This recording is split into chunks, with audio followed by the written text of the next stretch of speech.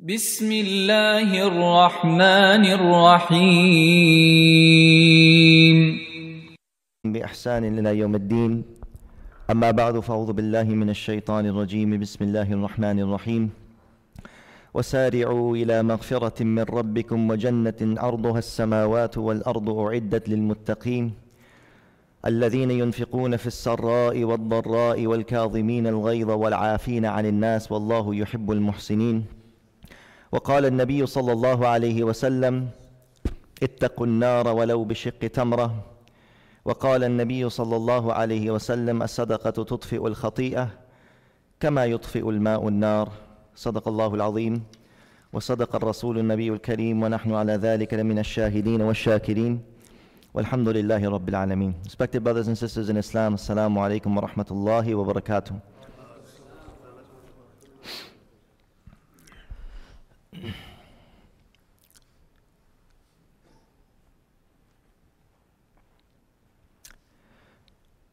In the history of Islam, there's always been a pattern of how Islam grows and how Islam spreads and how Islam rises in a specific area, in a specific locality, in a country, in a place.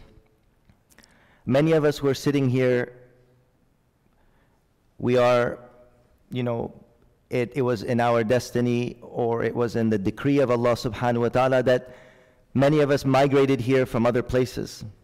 And this mass migration of Muslims, and even today we see this mass migration of Muslims for whatever reason it might be, Allah Azza wa Jal has a system by which people get pushed. Muslims who are in comfort, Muslims who are living at ease, they are made to, by Allah's decree, by certain calamities that come about. We see the Syrian war, how the Syrian war, subhanAllah, has pushed out so many of our beloved brothers and sisters from there and made them to be moved to other places. Also in Afghanistan, 40 years ago, the war caused so many people to spread throughout the world. So different situations and different happenings. In the Mongol times, similar things happened where people were forced to go from one place to another to make the hijrah. So for whatever reason it may have been, people were compelled to migrate. People were compelled to move from one place to another. And this was a system and the will of Allah subhanahu wa ta'ala. Many of us, that if we were not in a situation of war, we were not in a situation of difficulty or hardship, we were not in a situation of hardship and comfort, then what would have happened? Many of us would have stayed in those places. But this is the divine will of Allah Azza wa Jal, that Allah subhanahu wa ta'ala pushed us, or many of us that are here, compelled us, made us migrate, and now we are settled. Similarly, this is a continuous pattern that we see. Now what happens is, some people who migrate, they go and they end up in certain places, they assimilate, they melt in, they're not concerned about some of their important values. They might not be concerned about their deen, their religion, or whatever it might be. After one generation, after 2 generations, they're gone. You cannot even recognize that these people at one time were Muslims. We see this happening in many places, and we see this happening, unfortunately, with many migrants that have just come here when they don't connect with the right community, or they end up somewhere far away from the Muslim community, or they end up amongst themselves, but they're not making fikr, they're not concerned about spending in Allah's way, in establishing the deen, in iqamatud deen, in the preservation of their identity as Muslims, in the preservation of their religion, in the preservation of their values. What happens after one generation? We see slowly that starts slipping away from them. In the second and the third generation, you see that nothing is left. What are you? I think my parents were Muslim. I guess, yeah, but I don't know. I don't really care. This is now the result. This is why, my brothers and sisters, Allah Azza wa Jal mentions in the Quran something amazing. He says, وَالَّذِينَ آمَنُوا وَهَاجَرُوا وَجَاهَدُوا فِي سَبِيلِ اللَّهِ بِأَمْوَالِهِمْ وَأَنفُسِهِمْ. Those who believed, those who migrated, and those who struggled in the way of Allah. So we believed, alhamdulillah, wherever we were practicing, we were depending on whatever was in our environment, whatever was around us, the masajid, the community, whatever. Now we were compelled to hajaru. We were compelled to migrate. We were compelled to leave our homes. We were compelled to leave that which we were acquainted with, we were comfortable with. Wahajaru. After hijrah, they just don't go and make hijrah and they say, okay, I'm just going to be concerned about putting food on the table for my children. Brothers and sisters, this is something very, very important, but we have to understand as parents, as elders, as people who are, you know, we have a legacy. We want to perpetuate our generations. We want to perpetuate our legacy. When you think about what do you want to leave behind when you've passed away, when you think about this, what is it that you want to leave behind when you leave this world? Do you want to leave behind children that don't even know what is Islam? Children that don't pray, children that don't even know La ilaha illallah Muhammadur Rasulullah. Wallahi, this is the most saddening thing. This is the most depressing thing that I can think about. That after my demise, my legacy, my progeny, they will not know La ilaha illallah Muhammadur Rasulullah. For me, this is the most depressing, this is the most grieving thing, is that my progeny, my children, the ones who have come from my loins, the one who has come from me, that they should be people who say, I don't know what is Islam. I don't know what is Iman. I think my parents were Muslim or something. I don't know. Brothers and sisters, how can we protect ourselves from that? When we come to make a better life for ourselves, I know that many of our brothers and sisters, mashallah, they're immigrants. This is the thing that I have advised many of our immigrant brothers and sisters. What have I told them? I said, I know you are looking for a better life. And it is your duty to provide that for your family. But you have to understand is, not only is it your duty to put food in their stomachs and to pay the rent, and this is something this is a challenge, but life is challenging. We have to also simultaneously be thinking that these mouths that I'm feeding, what are they going to become? Are they going to become balai jan? These mouths that I'm feeding, are they going to become a calamity upon me? Are they going to become a musibah upon me? Are they going to become something that will be a means of entering into Jahannam because of me? Then this is a major problem. I don't want to be feeding mouths that are going to be sending me to the hellfire. And I don't want to be feeding mouths that are going to be, a musibah and a calamity upon me. I want to be feeding mouths that is going to be an honor for me. I want to be feeding mouths that is going to be the perpetuation of my legacy, of what I want to do. We could do this. And it is possible. Anything that we make an effort to, anything that we put our mind to and come together as a community, we can make that happen. In some places, subhanAllah, that certain families haven't even been here for a year or two. They've already lost their kids. They're losing their children. Because in their mind there is one thing, that money is the solution to everything. If I'm able to put food on the table, and if I'm able to send them to school, and that's it, this is going to be the solution to the problem. This is not the solution to the problem. There is jihad that is required. وَجَاهَدُوا. Jahadu. There is a juhud that is required. وَجَاهَدُوا, Allah Azza wa Jal says, بِأَمْوَالِهِمْ وَأَنفُسِهِمْ. With their wealth and with their selves. Some of these places that many of the new Afghan immigrants that have come, children they're lost. Some of the children don't know what to do because they're not connected with the right community, or they're not close to those masajid.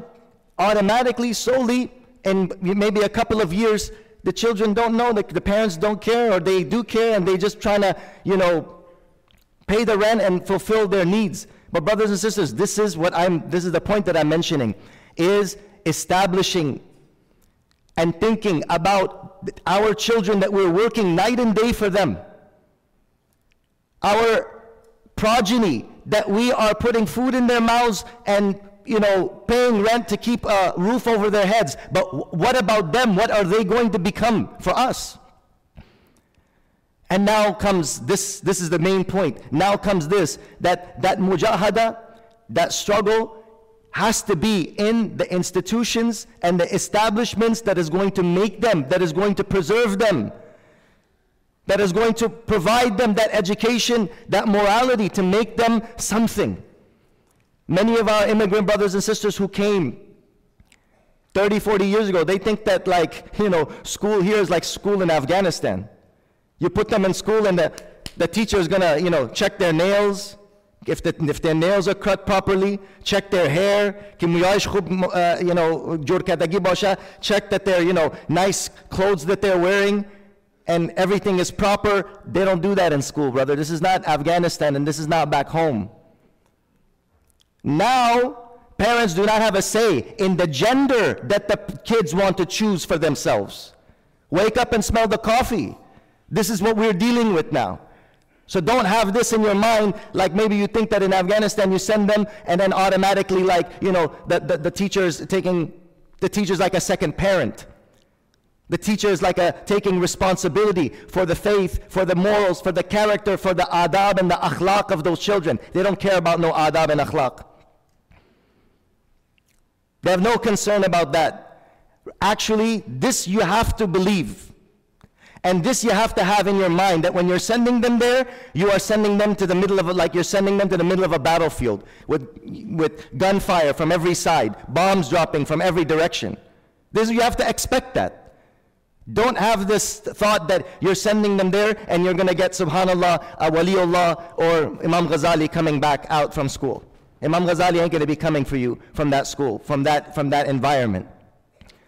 From this we understand, brothers and sisters, subhanallah, the organizations that we have, the Islamic schools that we have, the masajid that we have, and what, mashallah, the community has been thinking about and the community has been establishing in the Bay Area. It has been a great blessing.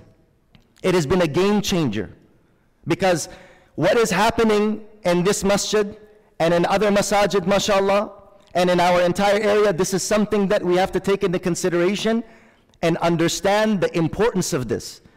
That if we did not have this, and if we fail to preserve, and if we fail to upkeep these, mashallah, institutions and these organizations, this is exactly what we're going to be doing, leaving them for what the environment is going to do to them. What is the environment going to do to them? Even the people who don't have faith, even the communities that are not Muslim communities, they are being shocked at with what speed this insanity is going of what is happening to children. And what direction they're being taken, and how they're morally being destroyed. How the moral upbringing and the moral understanding and spiritually an entire society is being destroyed. And they're being guinea pigs. They are guinea pigs. They're testing these things on this generation. You will see 15, 20 years later the destruction that this had caused, the insanity that this has caused. Amongst teenagers, the suicide rate has increased like exponentially, right? Like crisis. Not even, they used to say midlife crisis, now you have teenage crisis. People they have no objective and they don't know what they're living for, and now they're getting, a sex change, and they're doing all of these things, and still it is not giving them satisfaction. They're changing their gender, and they're changing their identity, and they're doing all of these various things, and there's just completely dissatisfaction, complete grief and depression, widespread. But by Allah's fadl and by Allah's karam, Allah subhanahu wa ta'ala has given us iman, as Allah has given us, we are not confused. By Allah's grace, we are blessed that wherever we establish this, wherever we set up this system, in the time of the Prophet sallallahu alaihi wasallam, there was the masjid. In the masjid, subhanallah, the iman of the people will be preserved. There was the teachings of the Prophet ﷺ. There was teaching and learning.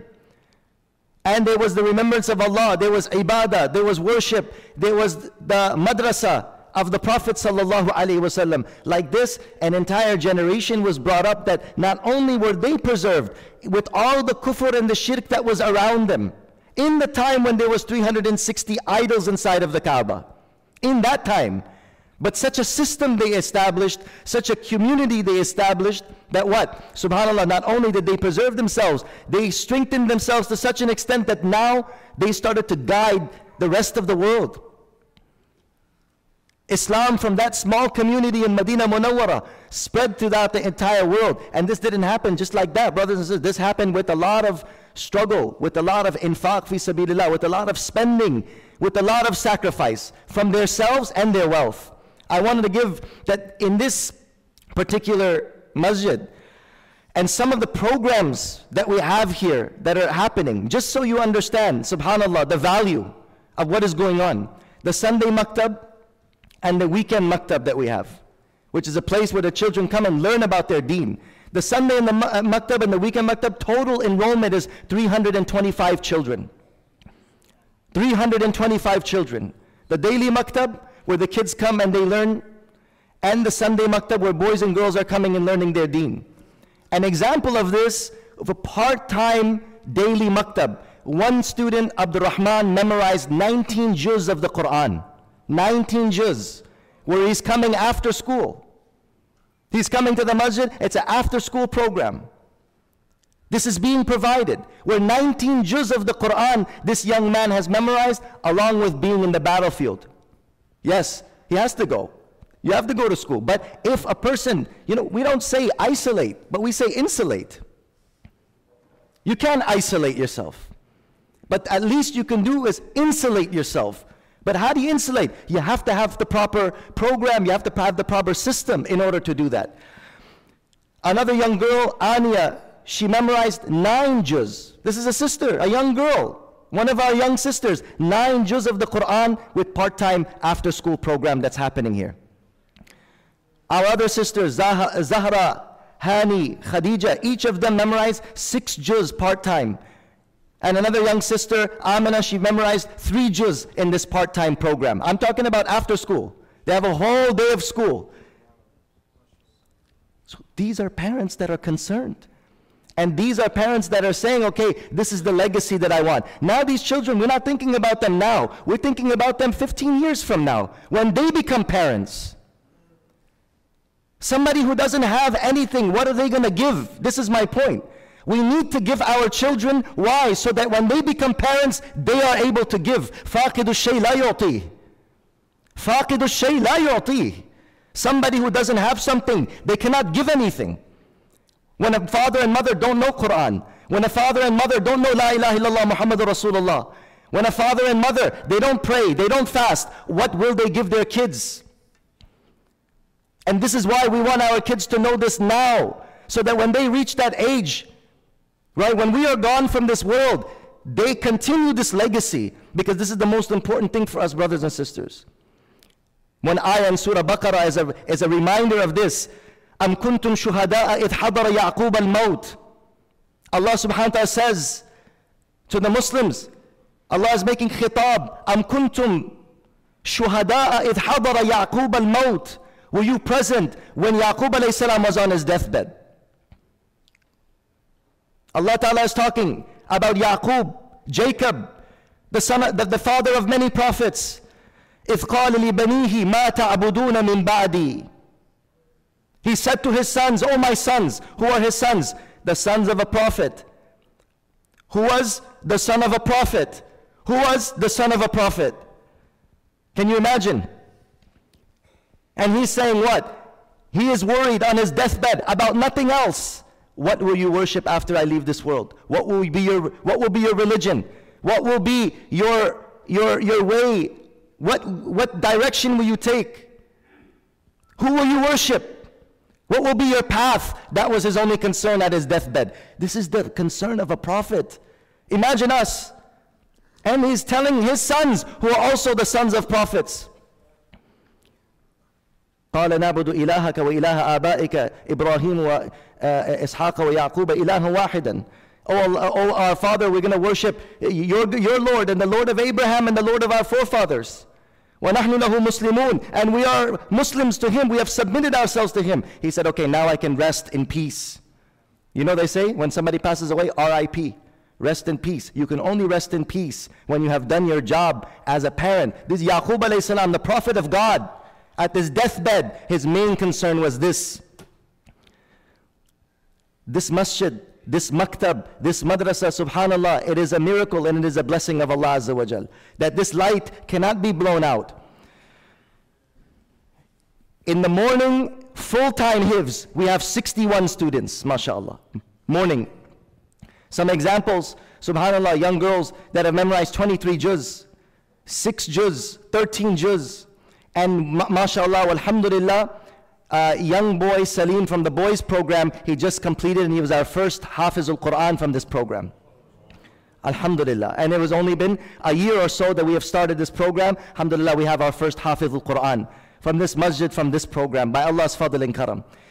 We have an Alamiya program, where a 7-year program where the students are studying Quran and Hadith and Sharia. And we have students, mashallah, 8 of them from age 15 to above that, 40 and above. And mashallah, they're in 2 years that they have, we started this about 2 years ago. In 2 years, they are now able to translate the Quran completely on their own. They're doing the tafsir and the translation of the Quran, and now they can translate the Quran completely on their own. By Allah's grace and mercy. There's a Quranic Arabic intensive, 3 days a week, from 8 p.m. to 10 p.m. Working class people are coming to this. One of our students, Brother Kevin, who is, I think, above 60, he comes all the way from San Francisco to come to this an evening program that we have in Arabic language. And subhanallah, we have some of the students that 77 years of age. They are coming for the evening Quranic intensive program. And mashallah, every day, every quarter, there's programs, durus, mashallah, hadith, tafsir that's going on in the masjid. Brothers and sisters, this is something that when we think about the need that this is fulfilling, and we understand that how important our generations and our future is, when we really look at this, subhanallah, this is something that, this is from Allah subhanahu wa ta'ala. But the question is, what are we contributing? Do we know what is happening also? Subhanallah, this same classroom in which the students are studying, during the rains, there was such a leak in there that it was leaking. The entire room was covered with water. All these windows that we see here inside of this masjid where the children every day study hifz of the Quran, you can see with your own eyes. It's molded and it's cracking and it's falling apart. Whereas I'm mentioning this because some of the brothers actually said, Shaykh, we want to know what can we do. We want to know what is happening. This building and the building over there, these are cracked windows, roofs that are leaking. And so much effort of the deen is happening. It's a sad situation for me to have to actually say, but this is our, we are giving something and then the community is receiving something. Subhanallah, I think it's something very worthy to receive. Wallahi al-azim. There are people that have violin lessons they're providing, piano lessons they're providing, math tutoring that they're providing. And then there's people that are dedicated to providing Iman and akhlaq and morality and preserving the generations to come. This is definitely worthy of everything that we can put inside of it. Sayyidina Uthman ibn Affan, I wanted to mention, in the time of need, the community needed a well. This is a very famous incident called the incident of Bi'r Ruma. That there was a Yahudi, he had a well, and all the other wells in Medina Munawwara, they were salty. The community needed it. It was a community need.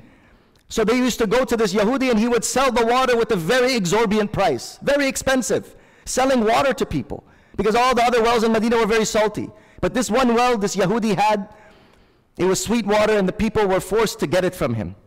Long story short, the Prophet ﷺ, he said that who is there that will buy this well from this Yahudi so that the Muslim community will not be in difficulty, so that the Muslim community will be at ease and will not be suffering. Sayyidina Usman radiallahu anhu came in, and in the masjid was some of the Sahaba, Abu Bakr and Zubayr and Talha ibn Ubaidillah, and he came and he said, Unshidukum billahi alladhi la ilaha illahu. He said, I make you a witness of Allah, tell me the truth. هل تعلمون أن رسول الله صلى الله عليه وسلم قال من يبتاع بئر رومة غفر الله له. He says, did the Prophet ﷺ say this, that anyone who buys this well, Allah Ta'ala will forgive all of his previous sins? They said, yes, we heard him say this. He went to the Prophet ﷺ and he says, I have bought this well for the sake of Allah subhanahu wa ta'ala. He went to the Yahudi said, I'm not going to sell all of it. I'm not going to sell all of it. I'll sell you half of it. So he sold him half of it at that time. And this was, subhanAllah, 8,000 dirhams he sold it upon him. For half of it, only half. So then he goes, and the Muslims said, okay, one day we'll have where the Muslims will go and take water for their needs, and then the next day will be yours. This is how we half this well. One day will be yours taking, one day will be for our community. So the day where the Muslim community will be taking it, the next day, this person saw no water is coming in his well. He said, you ruined my well. He said, then just buy all of it. He said, how much will you sell it for me? He said, 12,000. So Sayyidina Uthman ibn Affan bought the other half for 12,000. For 20,000 dirhams, Sayyidina Uthman ibn Affan, he bought this and he says, all I wanted was the forgiveness of Allah Azza wa Jal. Why did Sayyidina Uthman get this, brothers and sisters? Why did he attain this maqam? Why did Allah Ta'ala give him this? And in the battle of Tabuk, Sayyidina Uthman, he funded the entire army, fi jaysh al-usra, in the battle of Tabuk. And what did the Prophet ﷺ say about him? He says, ما ضر عثمان ما عمل بعد اليوم. What Uthman, what he has done in the time of need for us, it doesn't matter what he does after this day. Allah has forgiven him. The point here, brothers and sisters, is us spending when the time is at the time of need. All of what is happening here around you, you see. All of how important it is, you see. You know how important it is. And brothers and sisters, subhanAllah, the needs and the necessities of the masjid, we are a masjid that we don't collect funds. We don't put a chadar and, take a shawl and say, okay, fill the shawls as we're sending them through the lines. We try to the best of our ability, not to mention, but so many brothers came up to me and asked me, what is happening, number one, and what can we do to help? So this is what is happening, my dear brothers and sisters, to let you know the importance of this, that many of our immigrant brothers and sisters who are coming, and many of us who are not immigrant, we're all immigrant in this dunya. After we leave this world, we are going to leave our children for whatever we have trained them, whatever we have instilled in them, whatever we have passed on to them, they're going to carry the torch after us. What is going to happen to Islam after us? Do we think about that? We think Allah Ta'ala is not going to ask us about that. We think Allah brought us to America to just enjoy life out here. Subhanallah. This is our objective. Yes, while you're enjoying, enjoy life. Everybody needs a comfortable life. Everybody has a right to a comfortable life. Everybody has a right for, to live in freedom and to live in comfort and to live at ease. Everybody has a right to education. Everybody has a right to, medical and health care. All these things are the human right that everybody has. But wallahi, brothers and sisters, in the end, the only thing that will remain, what is it that's the only thing that's going to remain when you leave in this world? You'll be thinking exactly what Yaqub alayhi salam was thinking. What did I leave behind? I am not taking anything with me from this world. What did I leave behind? Your children are your photocopy. Your children are your Xerox copy. What do you want them to be to represent you? This is, mashallah, has been established. Alhamdulillah, it is a functioning masjid. It is a functioning institute. It is a functioning hifz program. It is a functioning field for all of these things that is happening. But subhanallah, it requires upkeep. This doesn't help itself. The people who are providing this, they have families. The people providing this, they also live.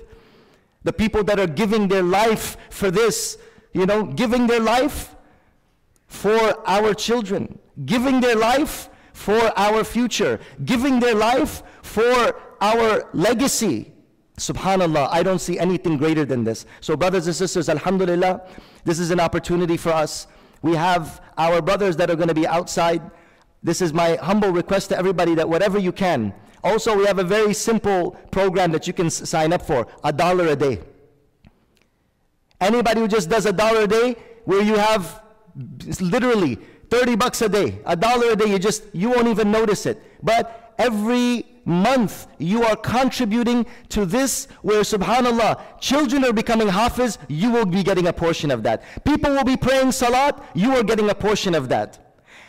Tarawih will be prayed, khatams of Quran will be made, you are getting a portion of that. Generations are being preserved, you are getting a portion of that. This is easy money in the akhirah. Just like Sayyidina Uthman ibn Affan, brothers and sisters, when he came forth at the right time, Allah guaranteed him maghfirah. When we come forth in the right time, inshallah, Allah Ta'ala will guarantee us maghfirah as well. May Allah Ta'ala give us tawfiq to contribute. May Allah give us the understanding to know what situation in history we are in right now. This is a very crucial time for Muslims in America. If we make the right decisions, establish the right institutions, bring up the right people, this torch inshallah will be carried on. And if we just stay behind, you know what? We're going to see our own children with our own eyes, leaving the deen in front of us. And this is the most grieving thing, that if we don't put our mind to it and our effort to it in the right time, we might see that happening in our lifetime. But inshallah, this masjid is a perfect example, and many of the other masajid in this community is a perfect example that it's happening. Good things are happening. May Allah Ta'ala give us tawfiq to understand that and contribute. Wa akhiru da'wana alhamdulillahi rabbil alameen.